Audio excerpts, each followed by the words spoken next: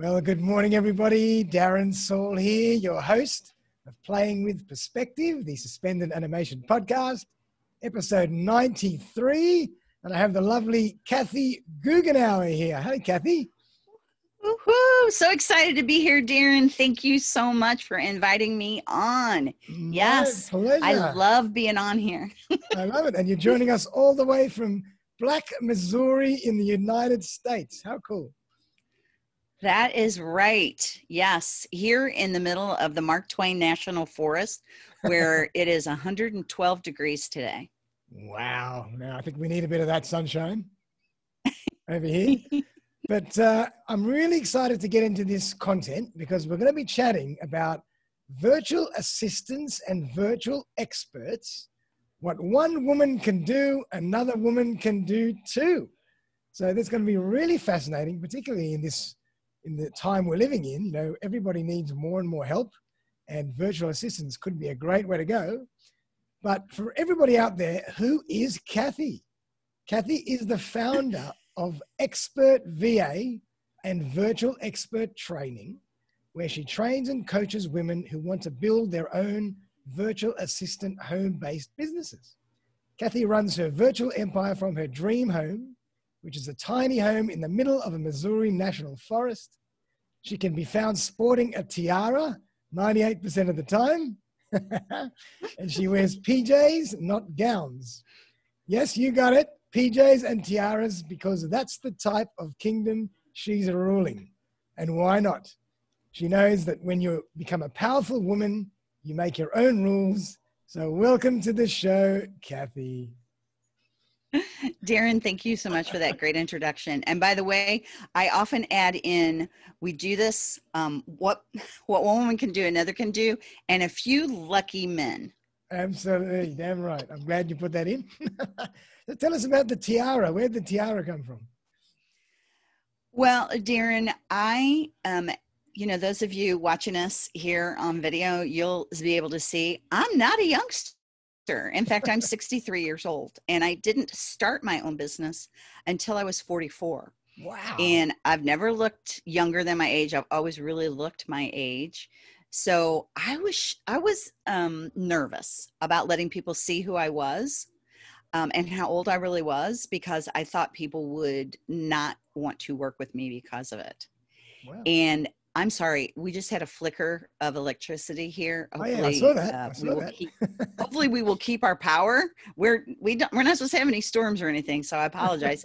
If something happens, it's nature. So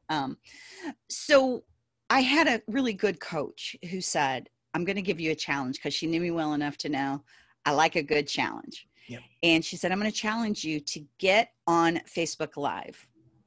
And I said, I'm not going to do anything. I'm not going to change my clothes. I'm not going to put on makeup. I'm not doing anything. And she goes, that's fine. Just be yourself. Dance. That's right. I'm not going to do it. I'm just going to get on there and I'm going to talk. And she goes, that's fine. Just go do it. And I had this little tiara, which is just a little kid's tiara, right? For like a party. Right. And I stuck it on just to be goofy, because I thought, okay, you want the real me? Here I come. I had a pair of pajamas on. I had this tiara on, no makeup, just like I don't have on now. And away I went. And the thing almost went viral. People went nuts over it. People loved, thanks for being real. Thanks for this. And I was like, holy moly. And then, of course, once you start something, then I can't even tell you how many tiaras and other crazy headwear I have. I have something for every holiday, every color. Yep. I have some beautiful fancy tiaras. I have a lot of the simple ones. I have antlers. I have, oh my God, pinwheels. It's really fun. So cool. Now if I don't show up with a tiara, they're like, where's your tiara? That's right. That's become your trademark. It's become your signature. That's right. Where's the tiara, lady? That's exactly right. That's awesome. So Kathy, I'd love to really get into this topic, because this day and age, everything's so busy. We're all so time poor. We're all struggling for help. We need assistance. So virtual experts and virtual assistants sounds like a fantastic way to go. So tell us a bit about your journey getting started as a virtual assistant, and is it a great business? Yeah. So I'm going to start with the end, which is it is an amazing business. Awesome. And Darren, I think a lot of times people are hesitant because when they hear the term virtual assistant, they think that's a secretary. I'm not a secretary. I don't want to be a secretary. Yep. And that is so far from the truth. Yes, it did start out like that, but that is no longer what a virtual assistant is. That's why I came up with the term virtual expert, because I think it tells a little better story about what we really do. Nice. And literally, we do anything that a company needs done. Right. I used to say that we do everything except personally deliver coffee, and now we can have it delivered. That's so we can even do that. You can definitely do that. And do you have to be? So it's a great industry. Awesome. Yeah. And I mean, obviously on that, you have to know where your skills lie. I mean, you can't do things that you don't know how to do, but you can find maybe other people to help you do things that you don't know how to do. Yeah. So Darren, one of the things that I will give as a big tip for anybody who, number one, is thinking about hiring a virtual expert, and number two, thinking about becoming a virtual expert, is you're going to get the best quality person, and you're going to earn the most money and be happiest in your business when you specialize. Right. And when you specialize in something you really enjoy. So if you're a bookkeeper right now and you're like, I really hate bookkeeping and I'm ready to get out of this, yep. Even though that's a skill you already have, I highly recommend that you change what you're doing, because I will guarantee you there are other skills that you have that you can immediately put to use as a virtual assistant and that people will want. Great. Perfect. So leverage your skills and experience. Just think laterally. Exactly. Yeah. And think what you enjoy. So for example, going back to who I am on my journey, I was a marketing manager at a Fortune 500 company for almost 20 years. Wow. And I love marketing. Yep. Now I didn't love that job. That job was not marketing. I'm going to tell you what that job was. I was, what did they call me? And this is so funny because I wasn't wearing a tiara at that company, but they called me the spreadsheet queen. Because all I did was what if scenarios on spreadsheets. That's not fun. Marketing is meant to be creative and fun. Yes. Oh. So when my boss told me that I laughed and smiled too much and that I was never going to get promoted again unless I changed that about myself, I put together a plan to quit, found out about being a VA, became a virtual assistant, and I specialized in marketing for real estate agents. That's what I started out doing. Right. Fantastic. Well, and then I got to do that creative stuff you're talking about. Yeah, absolutely. So it is very much a lateral move. Yep. And quite honestly, it's a lateral move even in income or more, depending on how high you want to go. Yeah. You can work part-time and earn full-time income, or you can work full-time and earn as much as you want. Wow. And have you always worked as a VA or virtual expert on your own, or do you have a team of people that work with you? Yeah. So when I first started, I started on my own, of course. Yep. It was way back in 2001 when almost nobody even knew what a VA was. And before Google and everybody else called their AI VAs, yep. Virtual assistants is what they call those now. Yep. So it gets a little confusing these days. But I was by myself and my business grew to the point where I couldn't handle the work on my own and I wanted to keep growing it. Yeah. So I hired VA subcontractors. And I found it very difficult to find people that knew what they were doing because, it was such a new industry. Yep. So I started teaching people just to get them to come in to work with me. Right. So that's how it all one began. day I was like, what? I need to be charging for this. Wow. So that's when I started my training program. And as my training and coaching program grew, I had to make a decision, on where to put my energy. And I decided to sell my VA business and go full-time into this. And that's what I've been doing for about the past 5 years. I've been doing this exclusively. Fascinating. Well, I mean, I'm going to get into that in a little bit because I want to hear more about how you do that. But maybe for the audience, tell us, your definition or your distinction between a virtual assistant and a virtual expert. You kind of touched on that. Mm-hmm. So one of the things that makes becoming a virtual assistant very easy is that there is no certification, there's no regulation, there's no education required, there's no degree required, or even preferred. Now, people are shocked by that a lot of times. Yeah. So the good news and the bad news is it's very easy to get into. Yeah. That's good news because, it's easy to get into. It's bad news because there are a lot of people who get into it who really have no idea what they're doing. Correct. They're not professional. So the difference between a VA and a virtual expert is that a virtual expert has up-leveled their knowledge of how to run a business, how to be a profit-generating virtual assistant, which becomes a virtual expert, Gotcha. to the business owners they work for. So instead of being an expense, they are profit generating. So they help you save money. They help you increase your bottom line by giving you ideas and helping you grow the revenue. I love it. And there's 3 P's that I look for and that I teach. It's to be professional, proactive, and problem solver. I like it. If you can be those 3 things, that's a virtual expert. Wow. Okay. And so what do you think, people that are getting into the game, obviously you mentioned not specializing could be an issue. What are the other pitfalls that people usually fall into, or traps they fall into when starting a virtual assistant business? Mm-hmm. So they look at it as a hobby, rather than as a real business. Mm-hmm. So you can start something part-time. You can start something as a side hustle while you're still working your job, or while you're a mom raising your children. But when you don't approach it in a professional manner, when you don't set it up legally as a business, when you don't do your bookkeeping and, have contracts that are signed and all of those things that you need to do as a professional, that is a huge problem. Gotcha. Okay? Yep. Yeah, that is probably the number one problem. And then, believe it or not, the number one biggest complaint that clients, because I do a lot of surveys, a lot of, what are clients complaining about with virtual assistants, and it's the very basic. They don't meet deadlines. Yeah. And that's really another part of not taking this as a serious business. Yeah, right? Yeah, very true. And the other thing, I hear a lot from people is, how do I find a VA? There's so many VAs. Every time I start working with a VA, it takes me double the time because I have to train them, and et cetera, et cetera, et cetera. So how do you get around all that? And I suppose that's how you're going to tell us how you put together and train VAs to start their own businesses.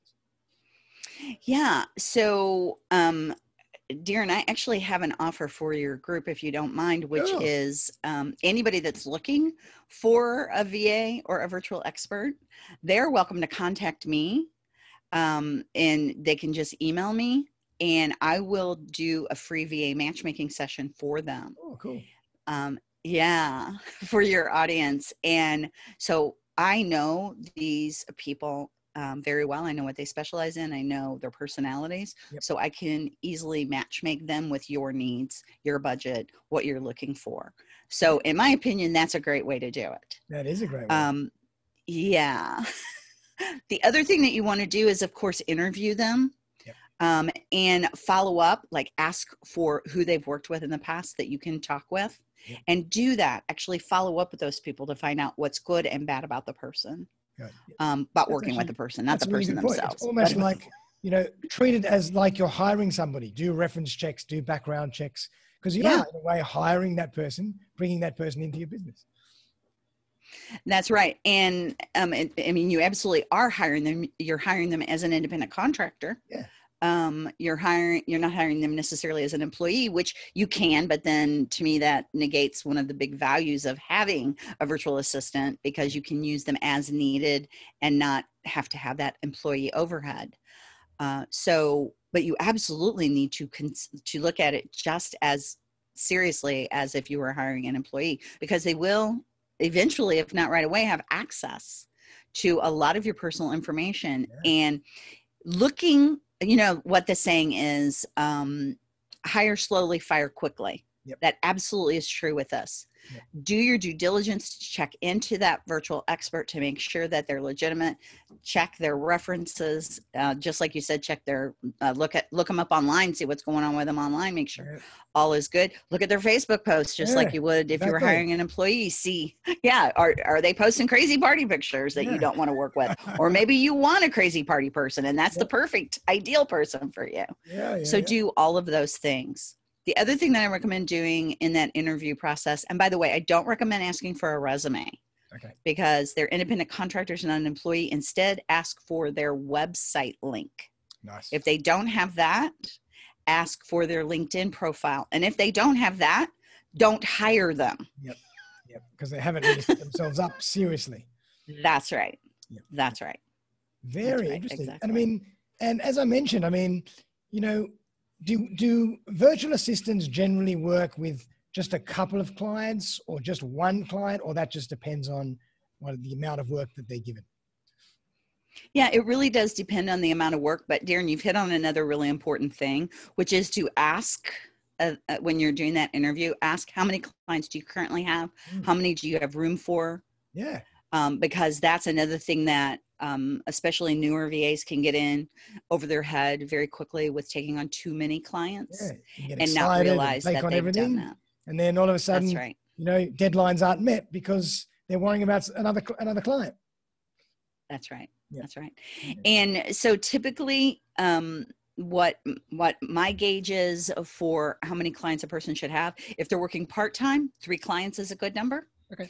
If they're working full-time, somewhere between 5 and 11, depending on the type of work they're doing. And if it's, you know, one-off projects or ongoing stuff. Yep. And then you can also look at hiring instead of an individual, you can look at hiring, which you're kind of alluding to is somebody like me who has built a team of VAs. Gotcha. Okay. The benefit to working with somebody who has a team of VAs is that then they always have a backup for if they get sick or if they're on vacation, and you don't have to worry about having that backup for them. They've got that built in. So you kind of, you're engaging yourself with a system that's always going to be there to help you. It's not one person. That's right. Yep. And so you do that, do you? As well. I teach people how to do that. Yes. I teach women how to build teams of their own. Okay. And how to grow as big as they want. If they want to grow to the point where they have an agency of their own and they have, you know, hundreds of people across the world that work for them. Yep. I teach them everything from how to work part-time, 20 hours a week, earn 35,000-ish, and I'm using US dollars here, all the way up to, I haven't had anybody earn $1 million yet, but I have, I have had people I've trained earn multiple 6 figures. Fantastic. And I mean, I suppose the other thing that I'd love to know, and everybody's going to be asking and thinking, let's talk about cost and price. Obviously, you know, how long is a piece of string, but maybe give us an idea as to, you know, what would be a reasonable rate, or what would be too expensive or too cheap, et cetera, et cetera. Yes. Great question, because there is such a thing as too cheap. Yeah. That's another red flag. Yeah. 2 red flags to watch out for. One is if somebody says they can do everything. Yep. That means they really can do nothing well, in my opinion. They're not an expert at anything. Yep. Okay.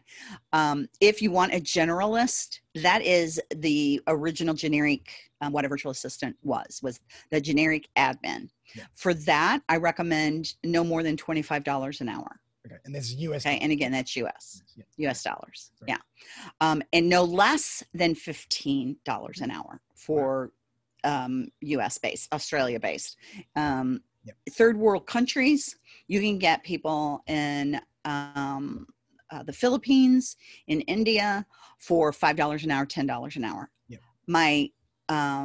You have to be careful with what you're actually outsourcing, because there are other issues there, and there can be good values there too. So sometimes if you're really looking to get the best value, I recommend a hybrid. Okay. And what I mean by that is if you're in Australia, hire somebody in Australia to do your high-end work, to do your writing, unless you're really marketing to the US, and then you might want to hire somebody in the US to do that kind of work because they're going to know the US lingo. And then if you need coding done or something that can be done at the odd times and that can be done less expensively, then you can hire the India or Philippines people. Gotcha. And I love that. I mean, it's so fascinating these days. You know, I work as a photographer as well, and I send a lot of my editing and processing overseas to different, you know, I call them VAs in a way, but they're kind of like subcontractors. Oh, they are VAs. Yeah. And I think it just works incredibly well. And it's almost like I've got a whole team of people behind me, but I'm just one person in the brand, in the business, and I'm just coordinating. Yep. So I think it's a fascinating industry. Yeah, Darren, I was interviewed on Forbes last year on this exact topic, which this journalist that interviewed me, she's written a book on, and she's just fascinated with the number of people that are now building multiple $million-dollar businesses, and they are their only employee. Fantastic. Incredible. And they have a total virtual team that's independent contractors that are spread across the world. Yeah. I mean, and years ago, this wouldn't have been able to have been done successfully because the technology wasn't there. Now the technology is there. We've got Zoom. We've got all these tools for collaboration. I mean, you know, it's so easy. It's like I'm, you know, we're in the same time zone right now. It's like you're next door. I know, exactly. It's awesome. Crazy. We're literally around the world from each other. And I do feel like you're right next door. It's awesome. It's kind of amazing. And that's also how your employees, your independent contractors will be. Yeah. Exactly like that. Exactly. And if you use the right tools, just like you're talking about, like whatever tools you like to use, it can be if your team gets big enough, or if you just enjoy using project management tools like Asana or Trello or any of those kind of things, you can put the information in there. When your person across the world wakes up and starts to work, they log in and get what they need to do. You don't even have to actually speak with them. In fact, I will tell you, I don't personally speak with most of my team. I have a team of 24. Wow. And I don't personally speak with the majority of them. Oh, so it's all done you know, by tools. Yes, we Slack, we use Asana, we use Slack, we use all of those things, and it just works beautifully. And Loom, like making a little video, if it's something that you don't want to write out, you can use Loom and video the information to them and leave that for them. The technology is just mind-boggling these days. It's really incredible. Yep, really incredible. So just to recap then, like for a generalist, between 50 and 25 US an hour is a good little sweet spot. Yeah. For a specialist, but 25 and 50, would you say? Or yeah, so for a specialist, and it's going to vary a little bit depending on what they specialize in, and I can talk a little bit more about that, but I like to use the average of $45 an hour if they are really good at what they do already. Okay. $45 an hour is a good average. Okay. If they're learning still, you know, if they're in that learning process, then 30 or 35, but expect to go up by $5 or $10 an hour as they get better and better. Gotcha. Okay. And so it depends on what your tolerance is for people to learn while they're working with you. Yep. You're not going to have to, you're going to pay less, but you might have a slight delay. Yeah. And by the way, one of the things that a lot of people who haven't worked with a VA before don't realize is their training, that's on their time, not yours. Right. Yes. Okay. So even though they're learning, they're going to still do all the training work that they need to do on their time. So the clock doesn't start unless they're actively working on your project, on your tasks. Perfect. Perfect. And also, like, something that's coming to mind, I'm thinking out loud, I'm sure a lot of people would be thinking the same, is that, oh yeah, look, we take on a virtual assistant, we get them trained up, and after 2 months, they get too busy for us and they leave. But I suppose that's just like any employee. There's no difference. Yeah. So what you want to do is you want to treat them really well. Yeah. And pay them well. So pay them well, treat them well. And, you know, remember, they're not your employee. So they can tell you what they will charge you. You can negotiate that with them, but in the end, you know, you guys either come to an agreement or you don't. Yeah. And when you do come to an agreement, then, and they get to know you. And I always say, give them 90 days, unless they just are, you know, not meeting deadlines and things like that right away. If they're doing pretty well, give them 90 days. After 90 days, if they're still not doing well, let them go. Gotcha. But if they're doing well, keep them growing in your business. And the people that I worked with for 7 years. And then when I sold my business, the person that's still working with them, it's now been 12 years that they're working with one person. Incredible. Yeah. And that is not unusual. Beautiful. So to your point, it is a lot easier to keep somebody long-term. Yep. Thank you, a nice card, Amazon gift card. Yep. That's what I like to give, things like that. Yeah. And they really appreciate it. Yep. You really Let have to them know treat them that you just value like, them. you got to treat them like another part of your internal fiber, of your team, of your culture. That's right. They are an extension That's right. of business and of your brand. So that's exactly right. To maintain loyalty, really. Yeah.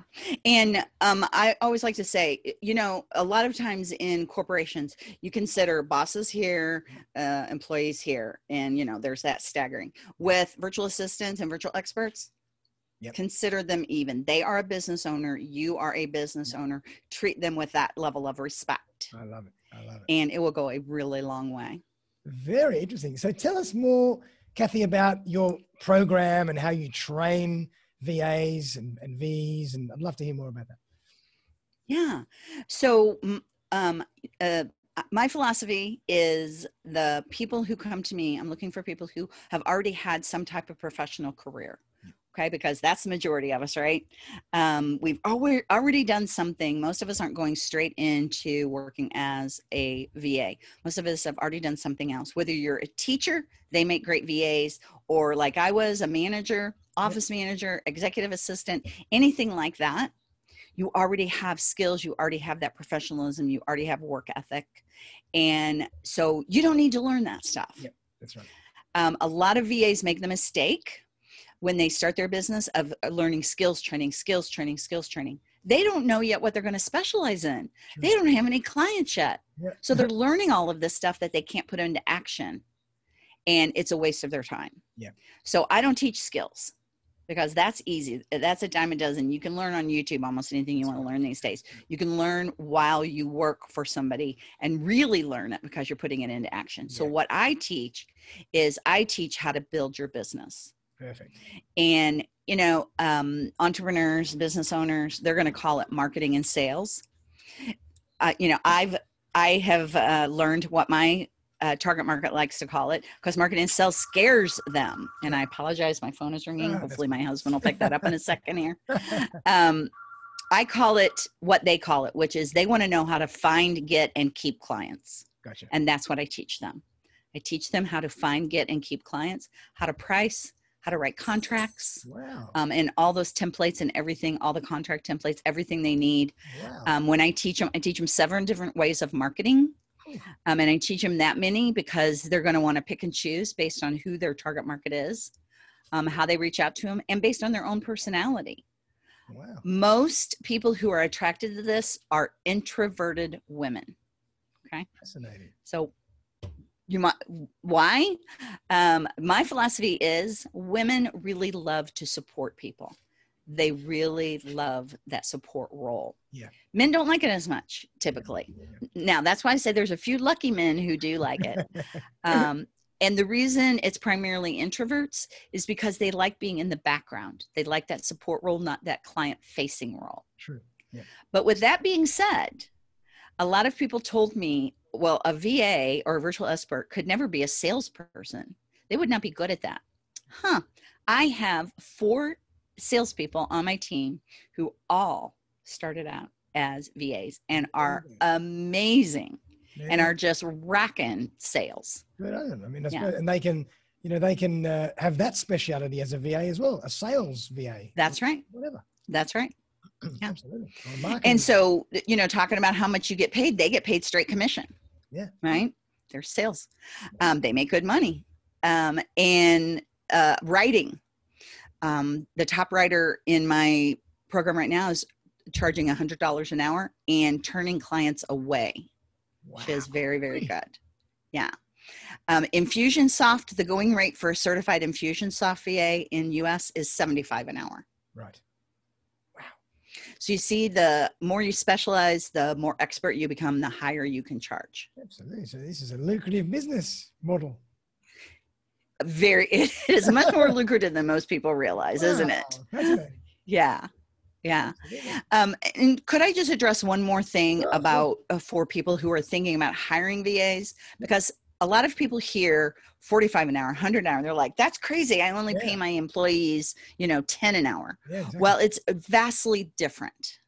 Okay. Because number one, they're independent contractors. They're not working for you full time. If they are, they're an employee.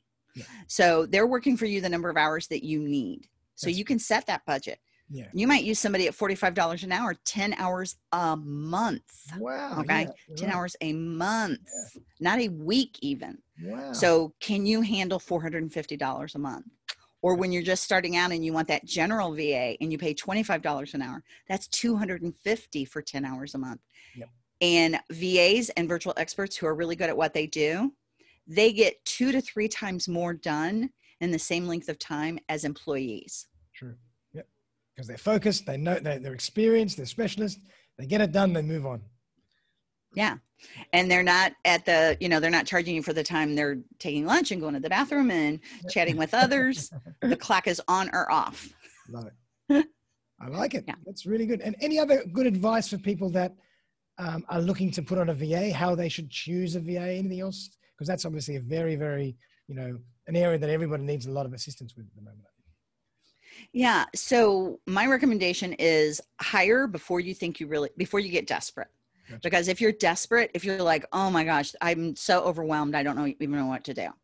Yeah. You're not going to make as good a decisions. You're going to make some quicker decisions that maybe aren't as good. You're not going to take your time.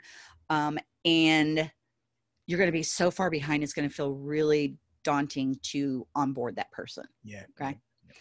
Yeah. And by the way, the people that I train, I teach them how to onboard their clients, not the other way around. Oh, I like it. So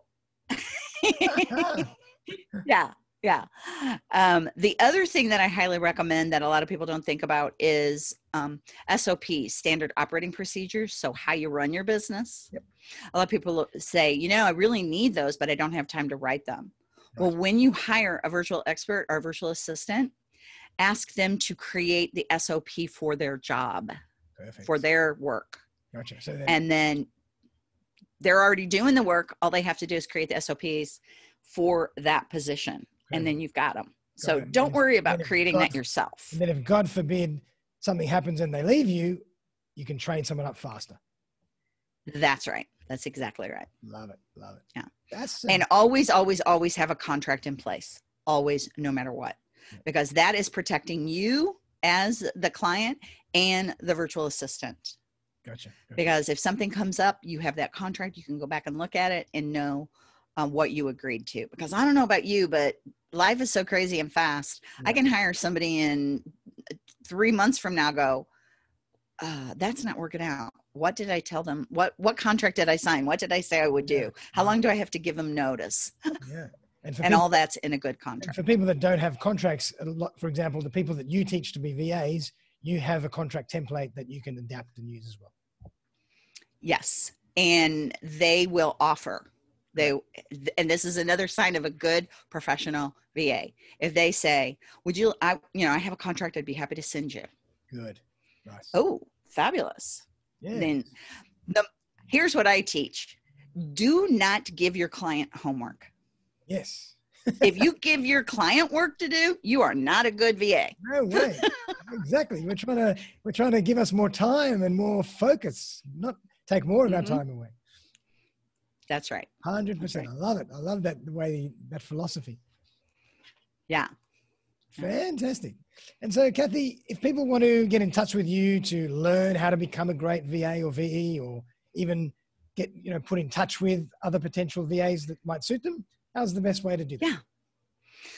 Okay. So I had my virtual expert set up a special page for your listeners. Oh. And the link, yes, the link is,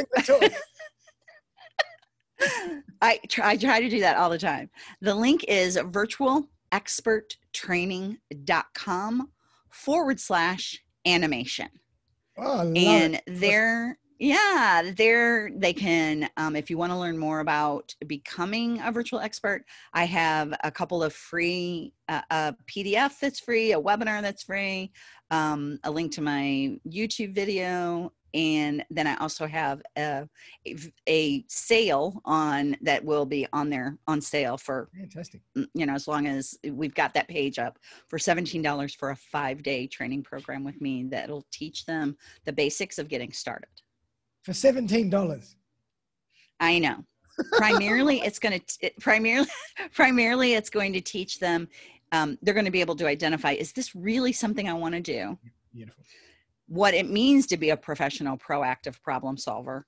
And we have action items every day so that they're actually putting things in, because just listening to me talk, I know it's pretty exciting and everything, but you're not going to really learn unless you start doing. So every day you actually have action items that you do. And by the end of that 5 days, you're going to know if you want to do this or not, because I'm going to tell you the good, the bad, and the ugly, right? Because of course there is, right? Of course. You're going to learn what you can earn. We talk more about that. You also do an exercise where you start identifying what your area of specialization will be. Perfect. So yeah, 5 days, you're going to really have a very clear idea if this is right for you or not. And I make it that inexpensive because I want people to be able to identify if this is right for them or not. Yeah. It's not right for everybody. Not everybody's going to enjoy being behind their computer for, half a day, all day. Yeah, and what a great small little investment of $17 just to kind of work out whether this is for you. I think that's a brilliant little investment, rather than going in, spending lots of money on programs, training, software, and then realizing down the track, maybe this wasn't what I was suited to. Yeah. And if you listen to what I teach in that, I will tell you right now, it will save you tens of thousands of dollars, just that $17, because I really tell you the mistakes that you could make and how much you could spend on those mistakes. Because you know what, Darren? I made those mistakes. Yep, absolutely. I mean, you're destroying from all your experience. Yes. Well done. Well, thank you so much for that generous offer and that generous link. And I'm going to put all these details in the show notes, obviously. But it's been an enlightening discussion, Kathy. I'm fascinated by this field, and it's an emerging field, so it's growing and growing, and more people are going to be using VAs and VEs because that's the way the world's going. That's right. Before COVID hit, it was already just skyrocketing, but since COVID, you almost can't keep up with it. The people that are already in this industry, their businesses are growing. They're earning more than they've ever earned since COVID hit because it's such a great need now. And they're all just delighted. They haven't left their house. Nope, they haven't had to leave their house. Isn't that bad? Mm-hmm. Isn't that crazy? Yep. I love it. What an interesting way to work and an interesting field. Well done. Well, Kathy, thank you so much for joining us. It's been a fascinating discussion, and I always like to ask my guests at the end, anything that you want to leave us with? Maybe you want to leave a tip for VAs or a tip for people that are wanting to start working with a VA. Anything you want to leave us with? Just to make us think. Mm-hmm. Mm-hmm. So I want to leave you with the one philosophy that I teach everyone, and that, Darren, I know you know this because you interviewed wonderful people on mindset, but hopefully this can resonate with somebody else, which is have an abundance mindset, not a scarcity or a poverty mindset. That will take you further in life than anything else that you can do, because those people who believe that there is an unlimited amount and there's plenty for everyone, that's going to come true for them. And those people who believe you've got to guard what you have because there's a limited amount, that's going to come true for them. Yep, I love it. And it's almost like simplifying it by saying, the more you give, the more you get. Absolutely. Yep. I love it. What a great way to finish the show. Perfect little sound bite and video bite that we can all use in our lives and in our businesses from right now. So, Kathy, thank you so much. It's been an absolute pleasure. And everybody out there, if you're looking to get into this wonderful world of VAs and VEs, check out Kathy, check out that link. And I'm going to put all those details in the notes. And have a fantastic day. And we'll see you very, very soon for another episode of Playing with Perspective, the Suspended Animation Podcast. Bye for now.